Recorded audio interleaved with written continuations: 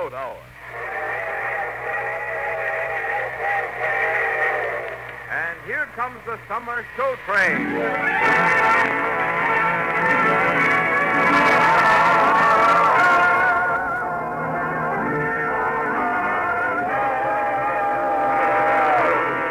The Association of American Railroads, the same railroads that bring you most of the food you eat, the clothes you wear, the fuel you burn, and all the other things you use in your daily life, brings you the Railroad Summer Show Train, starring Gordon MacRae and featuring Lucille Norman with the music of Carmen Dragon and the orchestra, stripped by Gene Holloway and the choir under the direction of Norman Luboff. And now, here's our star, Gordon MacRae.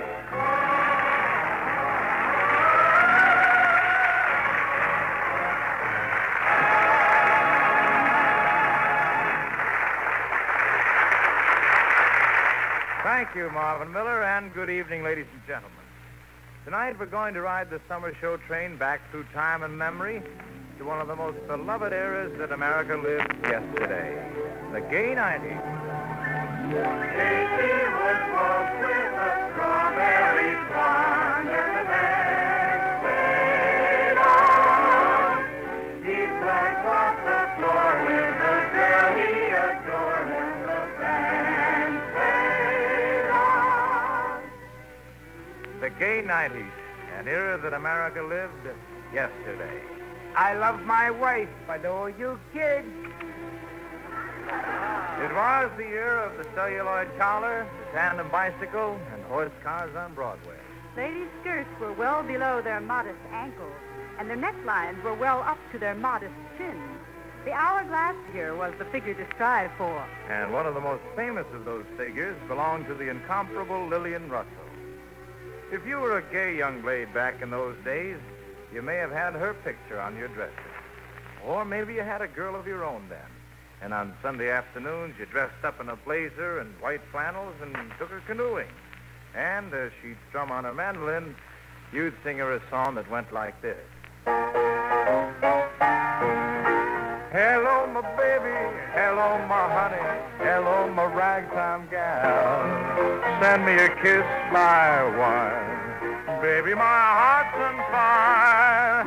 If you refuse me, honey, you lose me. Then you'll be left alone. Oh, baby, telephone. Tell me I'm your own. Hello, my baby. Hello, my honey. Hello, my ragtime gal. Send me a kiss by wire. Honey, my heart's on fire. If you refuse me, honey, you lose me. Then you'll be left alone. Oh, baby, telephone and tell me I'm your own. Hello, my baby. Hello, my honey.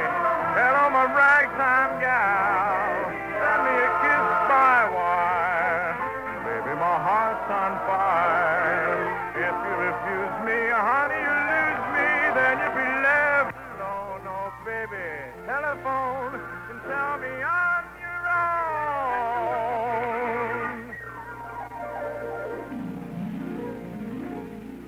It was a very patriotic America back in the gay 90s.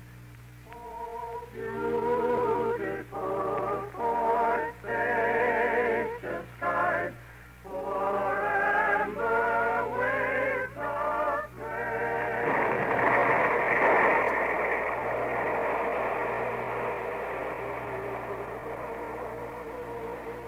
You are standing on shore looking out across the dazzling brightness of a bay in Cuba. The ship has just been blown up, and now the smoke is darkening the blue sky. The darkness will spread as the news blazes across the American headlines in angry accusation, and an accounting will be demanded. From a Cuban shore, you have watched the beginning of a war.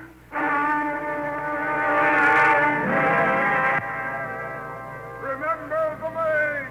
We've got to avenge our dead! Remember the Maine! Remember the Maine! Remember the Maine! Remember the Maine!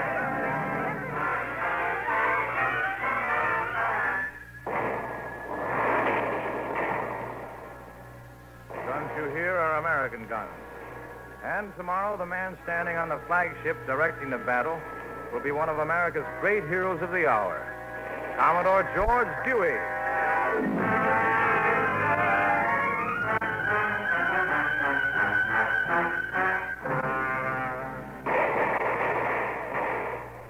You are now part of the Battle of San Juan Hill, the group of American cavalrymen known as the Rough Riders.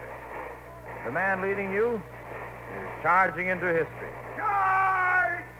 Charge! When he comes home from San Juan Hill, he will be elected governor of New York. And later, he will be elected the 26th president of the United States. Theodore Roosevelt.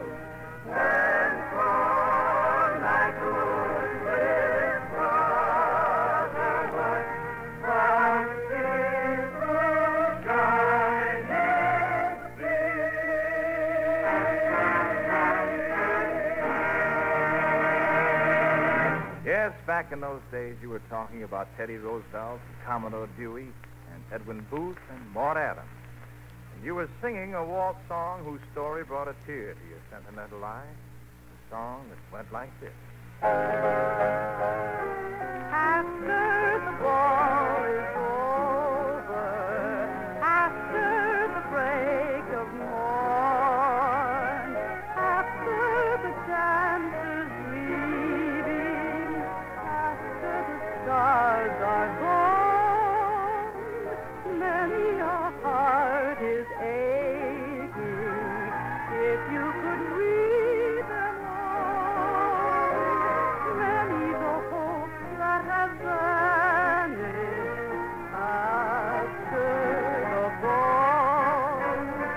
After the ball is over, after the break of morn, after the dancers leaving, after the stars are gone, many a heart is aching. If you could read them all, many the hopes that have vanished after the ball.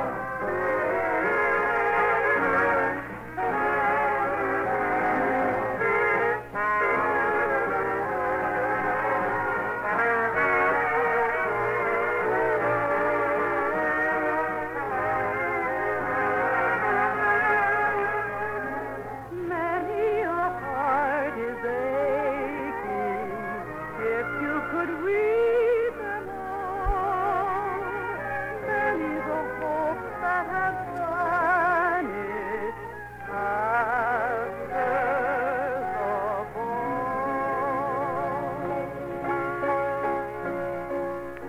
You may not even believe it, but even back in the gay 90s, housewives were kicking about the high cost of living.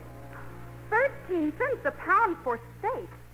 Mr. Jameson, that's highway robbery. That's what it is. I'm sorry, Mrs. Jones. If you don't like it, don't buy it. I have to pay 10 cents a pound for it myself. Well, we've all eat steak in our house for the time being. Now, how much are you asking for pork chops? 11 cents. 11 cents for pork chops? All right, don't buy pork chops. I don't know what this country is coming to. Butter, 26 a pound. Eggs, 20 cents a dozen. Bacon, 14 cents a pound. It's a positive disgrace. I'm going to write to Washington about it. She may have seen better days when she was in her prime. She may have seen better days once upon a time. Back in the good old days, the immortal Sarah Bernhardt was appearing at the Garden Theater in New York. In 1898, Alice Nielsen starred in Victor Herbert's newest operetta, The Fortune Teller. And for the first time, America heard this unforgettable melody. The birds of the forest are calling for thee, and the shades and the glades are lonely. Summer is there with her blossoms fair, and you are absent only. No bird that nests in the greenwood tree, but tries to greet you and kiss you. All the violets yearn for your safe return, but most of all, I miss you.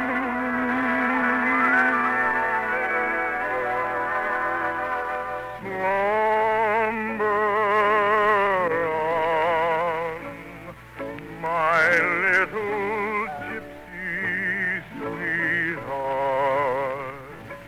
Dream of the field and the grove.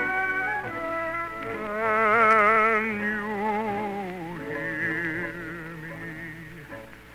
hear me in that dreamland where your fancies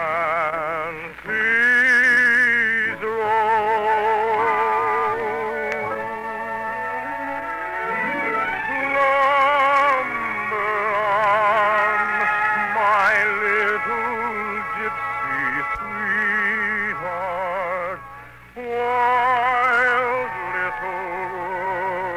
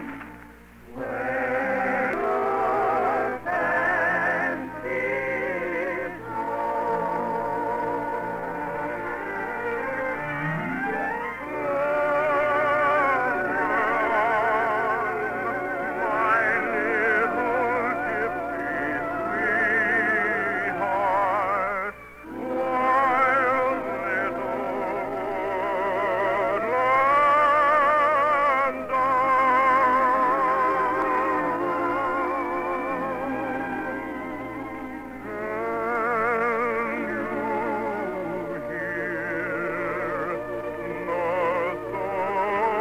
that tells you, oh, my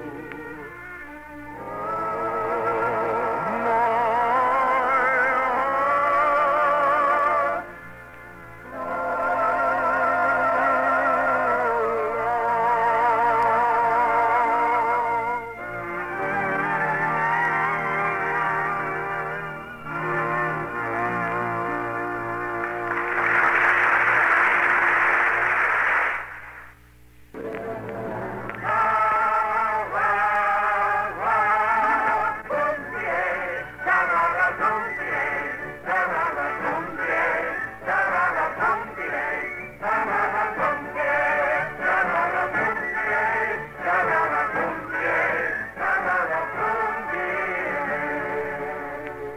gay 90s, an era that America lived yesterday.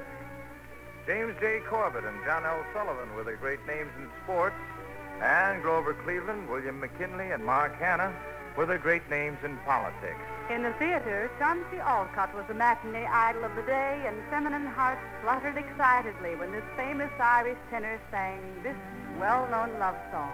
My wild Irish rose,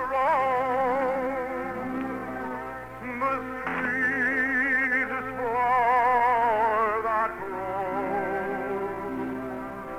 You may search everywhere, but none can compare with my wild Irish rose.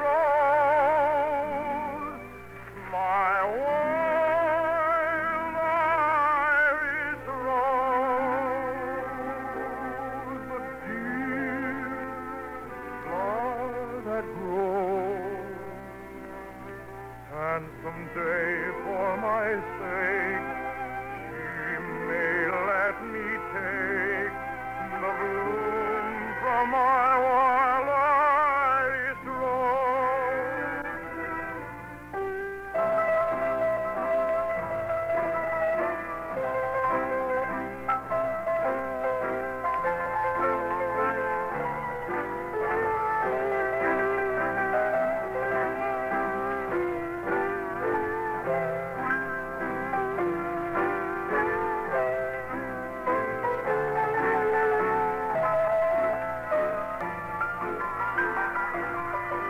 My wild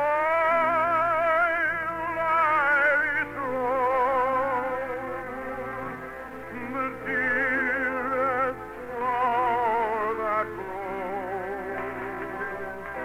And someday, for my sake, she may let me take the bloom from my wild Irish rose.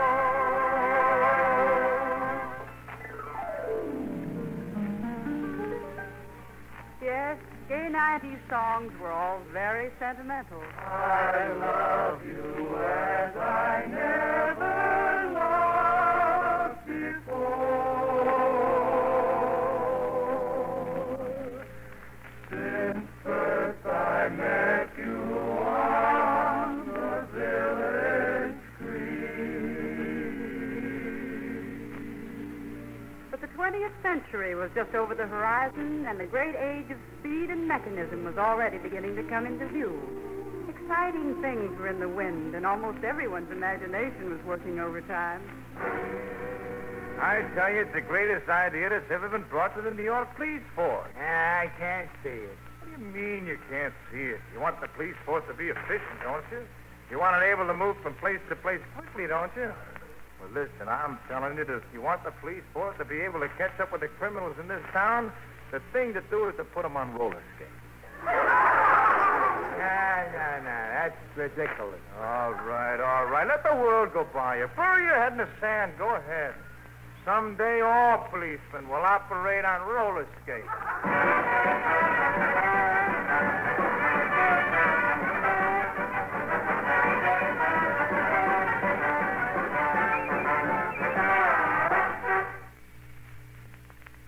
Yes, those were the days when roller skating was most popular. And those were the days when Nellie Bly went around the world in 72 days, 6 hours, 10 minutes, and 58 seconds.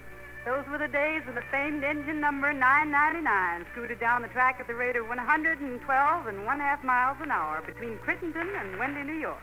And those were the days when America first sang a beautiful new song by Adam Geibel called Kentucky Bay.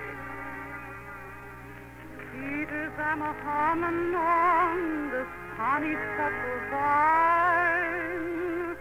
Sweet Kentucky babe. And then I'm a coming through this little man of mine. Sweet Kentucky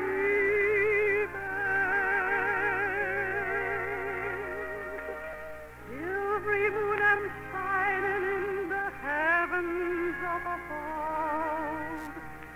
Bobolink and pining for his little lady love.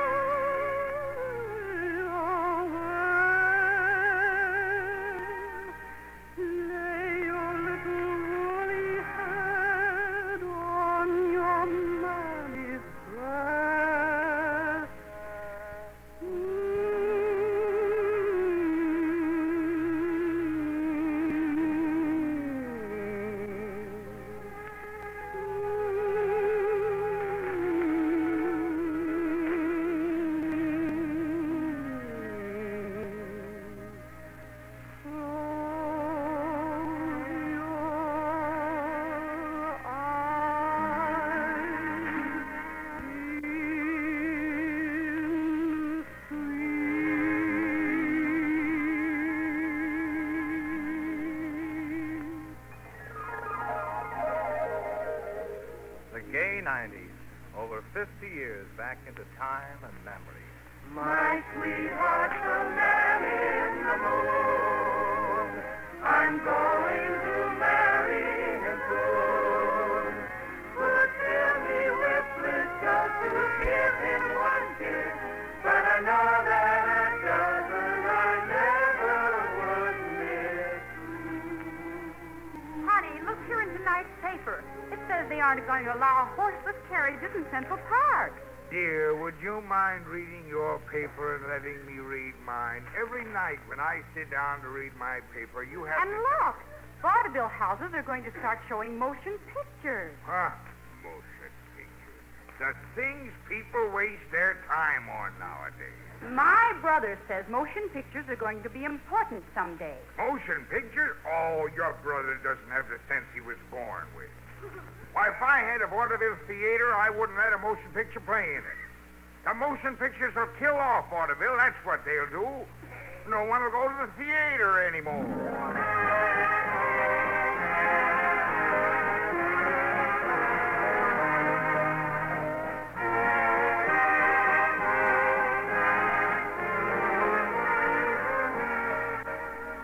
Yes, the conflict between vaudeville and motion pictures was just beginning back in the gay 90s.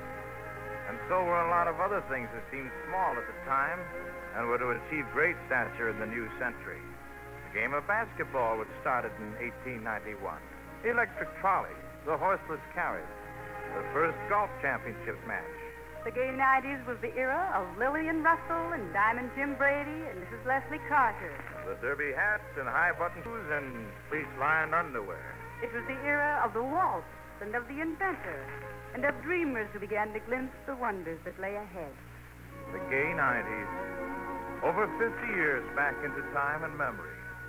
To a September evening in 1891 when Jessie Bartlett Davis stood on the stage of a Boston theater and in the operetta Robin Hood sang a song that was destined to become a legendary part of the American wedding ceremony. The song that will live forever, for it belongs to all people in love. Oh, promise me that someday you and I will take our love together to some where we can be alone and faith renew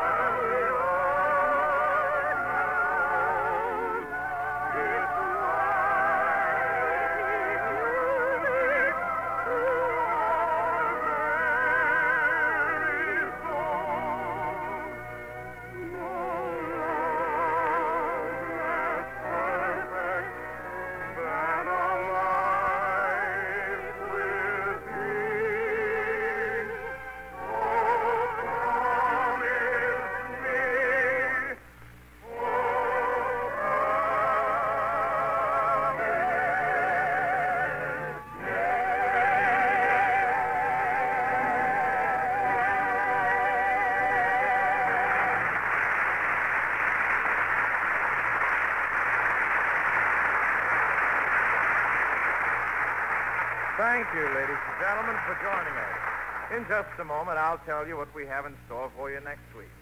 The Summer Show Train is written by Gene Holloway and brought to you each week at this time by the American Railroad, which provide you with the safest form of transportation in the world. Now, they accomplish this through the unbeatable combination of safe men and safe equipment. On the railroad, safety first is much more than a slogan. It is a guiding principle every mile of the way. Railroad men know by experience and training that only a safe worker is an efficient worker. And railroads have spent billions of dollars in providing the safest plant and equipment money can buy. Yes, that's why the railway is the safe way for you to travel.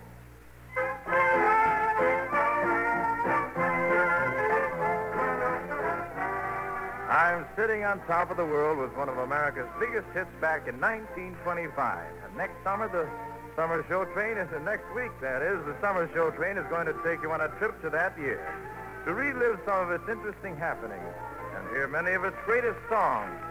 Songs like Only a Rose, Always, and Tea for Two. So, folks, be sure to join us again next Monday and ride with us aboard the Summer Show Train back to the year 1925. All aboard! Well, it looks as though we're ready to pull out, and so until next week, goodbye.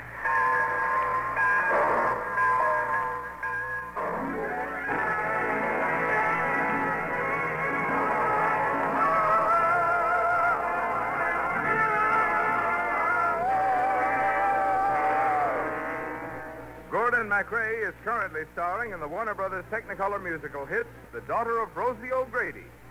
And now for Lucille Norman, Carmen Dragon in the orchestra, the Norman Luboff Choir, and our star, Gordon MacRae. This is Marvin Miller with a hearty invitation from the American Railroad to join us again next week and ride the Summer Show Train back to the year 1925. Now stay tuned to your Monday night of music on NBC.